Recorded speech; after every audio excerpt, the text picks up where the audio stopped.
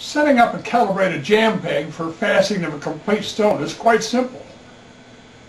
First, you locate the position. There's generally 3 on the platform, and you put the peg as close to the lap as you can get it so that you can conduct yourself with sharp angles.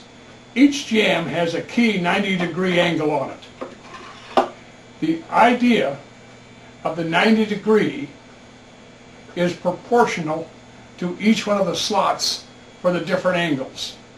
The key is to locate the 90-degree line on the same even straight line as the center of the stone. That way you can cut around the perimeter of the stone.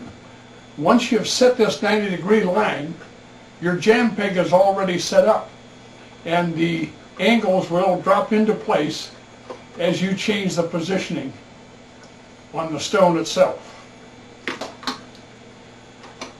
Here are some more on setting it up, how to use a ruler to make sure that your 90-degree line is level with the center of the stone, or set according to the radius of the intended stone, as well as setting the jamb so that the angles will work. Installing the jamb on the platform of a calibrated jamb peg is a cinch. Just have the lock nut already on the stand post threaded section and screw the stand rod into the metal threaded receptor in the platform. The receptor can be a T-nut, a helicoil, or a threaded insert. When the rod reaches the desired depth, cinch the nut tight with a wrench, set the collar shaft that controls the jamb's height, and you're ready to fasten it. The jamb is shown here separately, but many jamb peggers lock the jamb plate directly to the stand rod and loosen the nut a bit to change jamb direction. You can make your own special ruling device used for confirming the proper level of the all-important 90-degree line.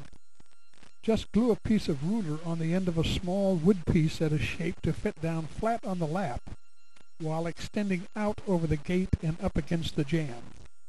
Move the jamb up or down until you match up the 90-degree line with the desired measurement on the stone.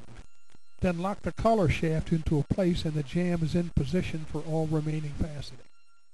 Is the peg absolutely horizontal when the tail prongs are in the 90-degree slot and the stone's girdle touches the lap?